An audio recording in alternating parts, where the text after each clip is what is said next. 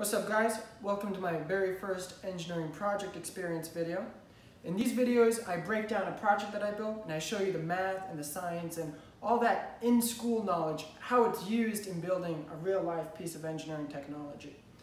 In other project videos I've seen on the internet, the focus is more on like what?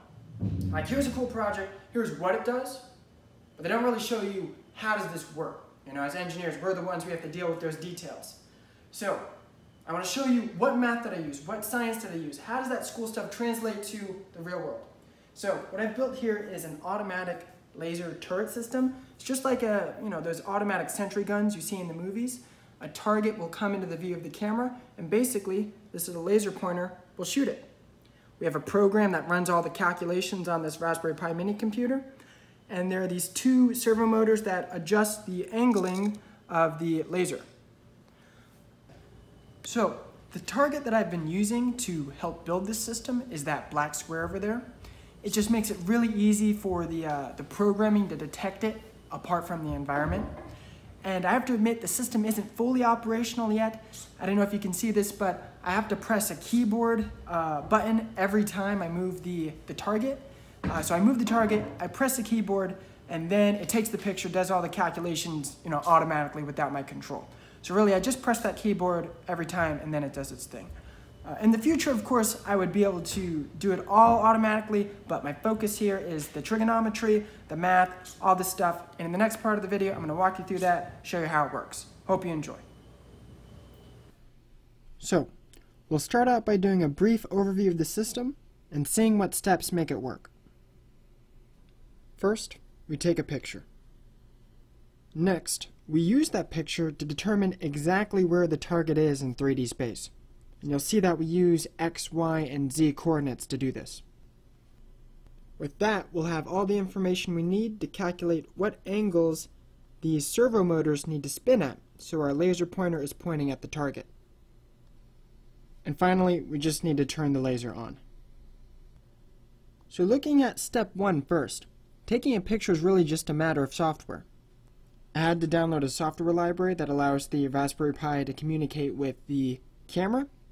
But once I had that, it's just really one line of code that allows us to take a picture using the camera and store that image into a software object that allows me to manipulate it, look at the pixels, etc.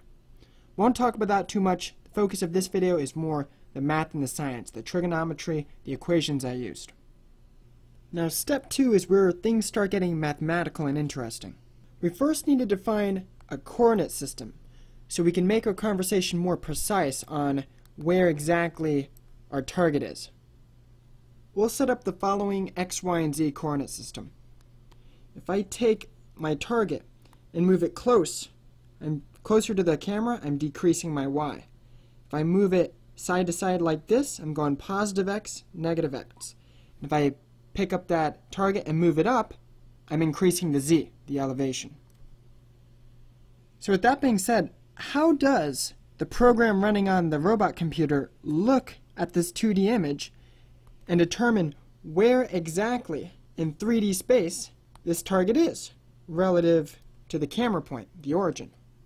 We'll start with how we determine the Y coordinate, that distance from the image first. So we're all familiar with how cameras work.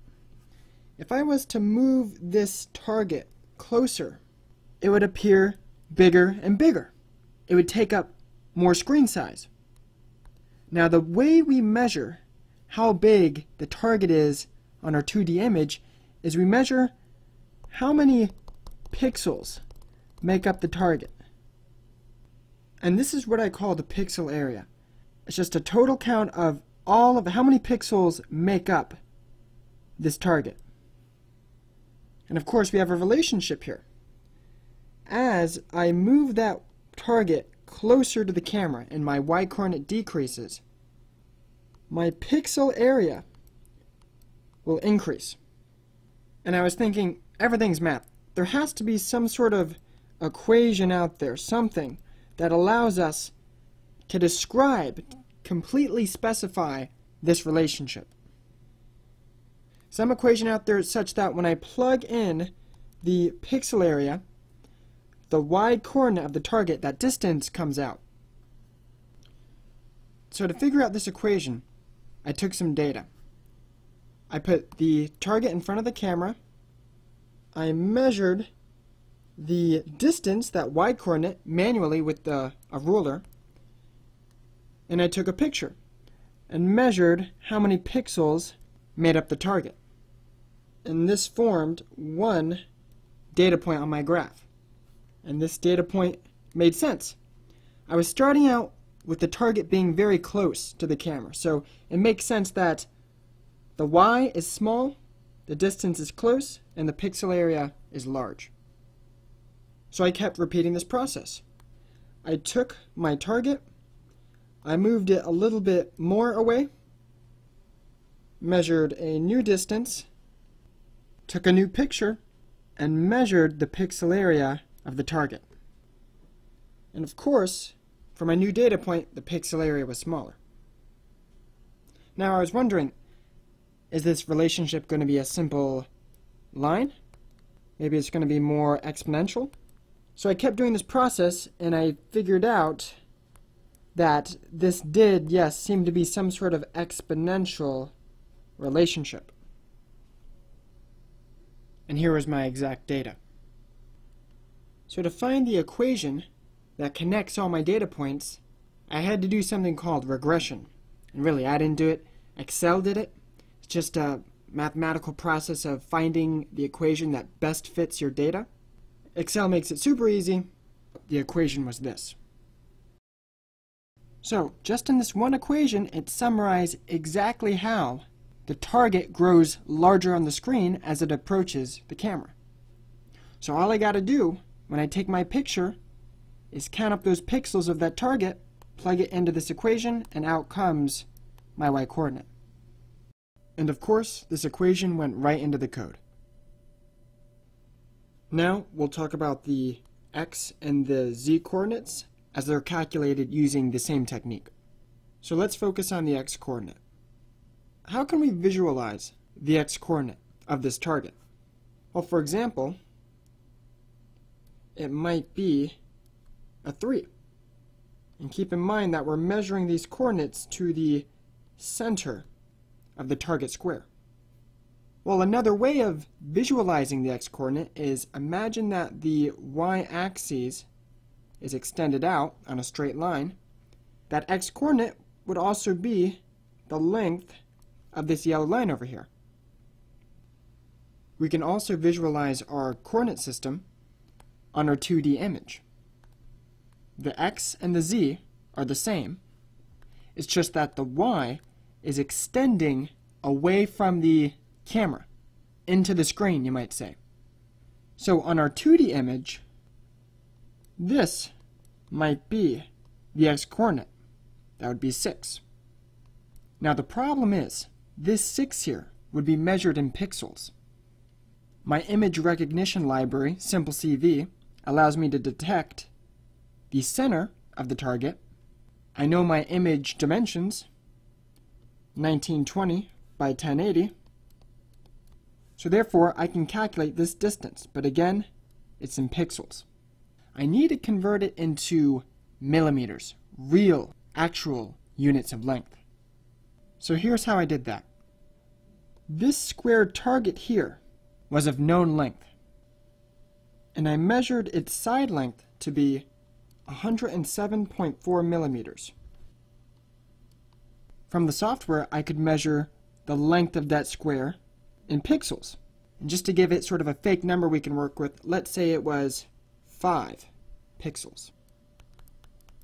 And I can view these two numbers as a ratio.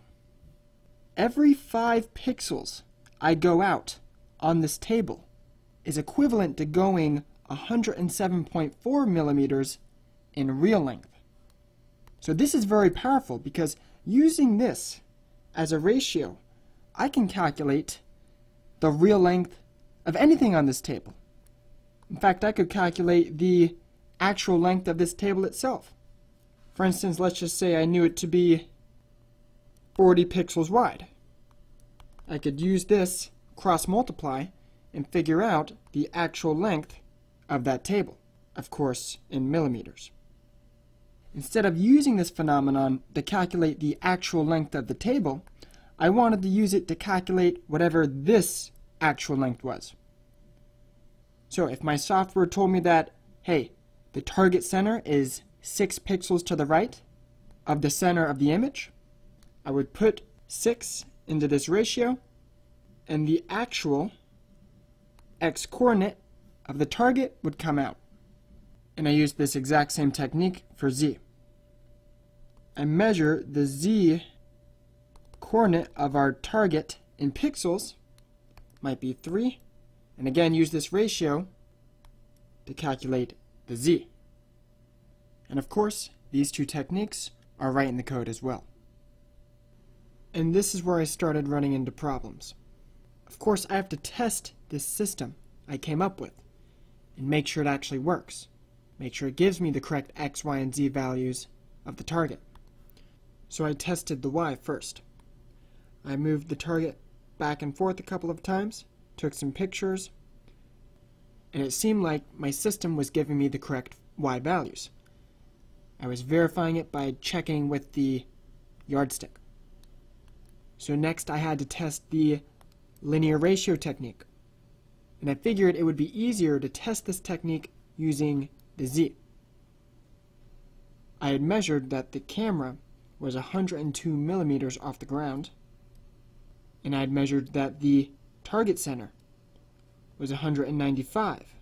So simple subtraction told me that my system should tell me that the z-coordinate of the target was 93. But when I ran the system, it said that the z was 60. And this freaked me out because I had no idea what the problem was. I thought back to the theory, it checked out, seemed like everything made sense. I checked my code, everything was good there. It's not like working on a homework problem where you know all you got to do is read the section of the book again to figure out where you went wrong or how you need to fix it. When you're doing these projects, you have no idea what the problem is. And you really just have to follow the clues until you find it. So, I drew out the problem. And I always recommend that you do that whenever you're stuck with any problem. Drawing it out, visualizing it, just really kicks your brain into high gear and allows those answers and possibilities to get to your brain quicker. I knew that for this test, the distance was 1,437 millimeters. I'm thinking, alright, this is what should be happening. Why does my system think that it's only 60? How is it even possible? And then it came to me. It's possible that my camera was actually tilted up a bit, such that it thought that this is the center line. It thought that this was the y-axis. And in that case, yes, it would think that the z-coordinate was smaller than it actually was. So there, I had identified the problem. And the solution was to figure out what that angle of elevation was. I simplified my picture, removed all the stuff I didn't need. Here was my goal, to determine this angle of elevation theta. Because we have a right triangle, that makes this right here phi, the complementary angle. Remember, complementary angles are ones that add up to 90. So I just started writing down all the equations I could. If this is phi right here, that means for a much smaller right triangle, that's phi right there. I split that 93 into two parts. A height 1, which is the hypotenuse of that top right triangle, and a height 2. So that was the second equation. h1 plus h2 is equal to 93. Focusing on this top right triangle, I could use sine. Because I had the opposite, I had the variable for the hypotenuse, so I wrote the sine of angle phi is equal to the opposite of 60 over the hypotenuse h1 and I realized I could make a similar trigonometric statement with the lower right triangle, except this time I had the opposite and the adjacent, which meant I could use tangent. The tangent of theta, that actual angle of elevation I was going for, was equal to the H2 over the 1437. So I took a step back. How many unknowns did I have? 1, 2, 3, 4. And I had 4 equations, which meant I could solve this system of equations and figure out what that angle of elevation was. So doing exactly that, that angle of elevation turned out to be around 1.23 degrees. And it doesn't seem like a lot, but remember the way angles work. If I have even a little bit of an angle, the farther we travel, the farther they get off. And of course, this was clearly causing too much of an error in my z measurement. So I combined all 4 of these equations into one equation. And this one equation is in my code. Every time I calculate a z, I have to do a bit of a trigonometric adjustment to compensate for that angle of elevation. So I'd love to say that my problems ended after this, and the project was smooth sailing. Now that the z was good, I wanted to test out the x, so I started moving the target over this way a bit. And that was fine. I was getting good z and good x values. The problem was, my y was getting off a bit. Now at first I thought this was just normal uncertainty in the image recognition software. Of course, no piece of technology is perfect. I noticed that the software wasn't actually able to get all of the black pixels in here. Of course, it's going to miss a bit. And if it's missing some of those pixels, of course my y value coming out of my equation is going to be off.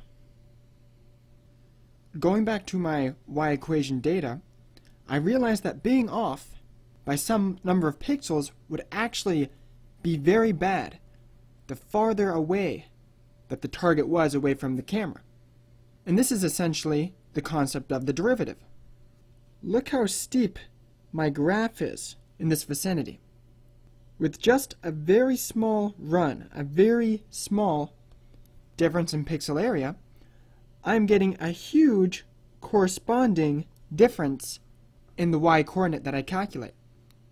That's not good. If I'm always going to be off by a little bit because of the imperfection of my pixel sensing software, at these bigger distances away, the corresponding error in my y is going to be bigger and bigger. Much different at closer range. Much more gradual slope. And I can be off by a huge amount of pixels and still only incur a little bit of difference in my y calculation. So, I was going to be off in my y. The question now was, how much would that affect the ability of the laser pointer dot to make it to hit the exact center of the target? Without a doubt, if I'm off in the y, it's going to cause that laser to miss the center of the target by some amount. The question was, how much? So let's say we were looking at the situation from a top view. Got my camera here, my laser here, and this is where my system thinks the target is. And because of this, the laser would be rotated to some angle, and it would shoot to the center of the target. But let's say the system is off in the y a bit, and the target is actually here. How much will my laser impact point be off from the center? So here's how much my system misjudged the y-coordinate. Here's that same angle theta, and here's the amount I'm off in the x caused by my error in the y. And it looks like it's the tangent that relates these two. So I'm going to get that delta x by itself so I can analyze what's going on. Now, remember how tangent works. If my angle is between 0 and 45 degrees, the number coming out of the tangent is really less than 1. Between 0 and 1 is essentially a percentage. For instance, 50%, which means that my error in x will always be less than my error in y. But of course, if that turret angle is bigger than 45 degrees, that means the number coming out of the tangent is going to be greater than 1. We're going to be operating in this region of the tangent graph, which really means my x error will be greater than my y error. So I was concluding that because of the error in the y produced by the pixel uncertainty from my software, I was going to want to make sure that the target center stayed in this plus 45, minus 45 window. So I thought I had cracked another problem. But as I kept moving that target to greater x values, my pixel area kept getting more inaccurate. And this defied all logic for me. I thought that as you move the target closer, pixel area increases, and as you move it farther away, it decreases. But it seemed that if I just move it side to side, it changes as well, and that made no sense. Unfortunately, this was happening. I took some data. At a constant distance, I moved the target along the x, and unfortunately, the pixel area kept increasing. And this is something I called image warping. And I had no idea why this was happening. I theorized that maybe because my lens is, a concave lens or something like that, the light was coming in and refracting, or I just didn't have the energy to deal with the entire new field of optics.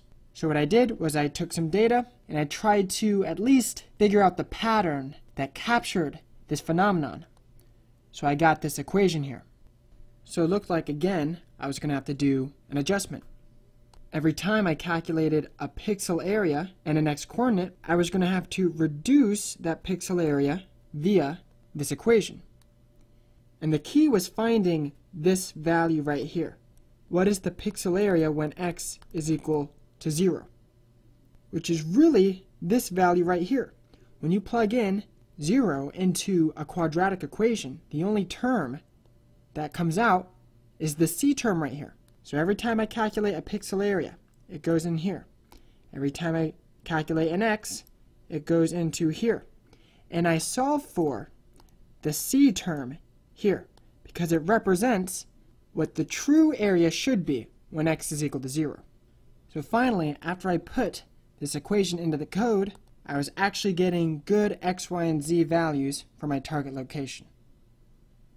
Step 2 was undoubtedly the hardest phase of this project.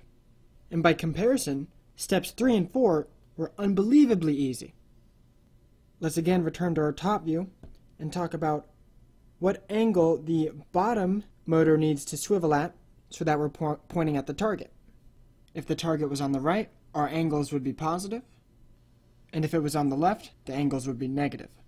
Also, I had to do a little bit of math to take the coordinates relative to the camera and shift them to be relative to the turret. I could easily calculate that angle by using the tangent. To calculate the angle of our top motor, we can see from this side view over here that we just needed the z-coordinate relative to the turret, of course, and we also needed this yellow distance. Now this yellow distance is actually the hypotenuse of this right triangle over here. It's just that since we're looking from a top view, it's technically covered by this red line. But remember, this laser line is tilted up by the rotation of that top motor. So this yellow line here is technically underneath this red line right here. And because of this, our top angle was also calculated using the tangent as well. So if I had to try and draw it in 3D, here's my y, my x, and my bottom angle, and here's z and the top angle. Even the electronics for controlling the laser weren't too bad. The laser is essentially just a light bulb. If you hook it up to a battery and to send electricity through it, it's going to turn on. Obviously, I didn't want the laser to always be on. So the solution is to put a switch right here. Think of it as a light switch. Flick it on, light goes on, flick it off, light turns off. Now, of course, I don't want to be turning the laser on myself. I want the program running on the Raspberry Pi to do that for me. So instead of making this a light switch, we use what's called a transistor. And that's what this thing is right here. But it acts basically the same way as a light switch. Electricity will only run through it as long as another device is sending electricity into it. So in this case, the Raspberry Pi was kind of acting as my finger. Now, of course, the Raspberry Pi does not provide electricity. It's got to be powered by a battery, or in my case, I was using the electricity from the wall. We got to be careful here. The wall can provide a lot of electricity. If too much of it flows through the Raspberry Pi, it's going to break the delicate circuits that are in it. So the solution is to put a big resistor in the circuit with the Raspberry Pi. So the current going through it would be small. And that's exactly what these guys are. All these are a whole bunch of resistors that basically add up and act as one big resistor. A whole bunch of resistors in series if you've taken physics. So when all the calculations have been made, my program turns on the electricity for the Raspberry Pi, allows a little bit to flow, turns the transistor on, and allows electricity to flow through this circuit. And that is how my project works. It definitely had its ups and its downs, its frustrating moments, and there are some times when I just wanted to throw it out of a window, but this is honestly just how projects feel. Things won't work out the way you expect them to, or will just plain go wrong all of a sudden, and you have to apply your engineering knowledge and your problem-solving skills in ways you would have never expected. But this is all great experience. Being able to go through all this and build a working project is the ultimate engineering challenge. It's the final step in your engineering journey. Because you've learned the concepts, you've practiced the problems, and now you're ready to apply this stuff to the real world. Thanks for watching. Feel free to share this video with anyone who may be interested in robotics or engineering, especially those students in middle school or high school. I really wanted to show them some situations where math is actually used, and how important it is to understand the concepts, because I didn't take one derivative in this project, but it was the understanding of the derivative that really allowed me to assess my project on a deeper level. If you have any questions or comments, please post them. I'd love to hear what you guys think. I have a link to my code in the description so you can check that out too. I'm going to try and bust out a new project every 2 months, so if you like these type of project videos where I really break things down, subscribe to my channel so you'll know when the next one drops. Once again, thanks for watching, and have a great day.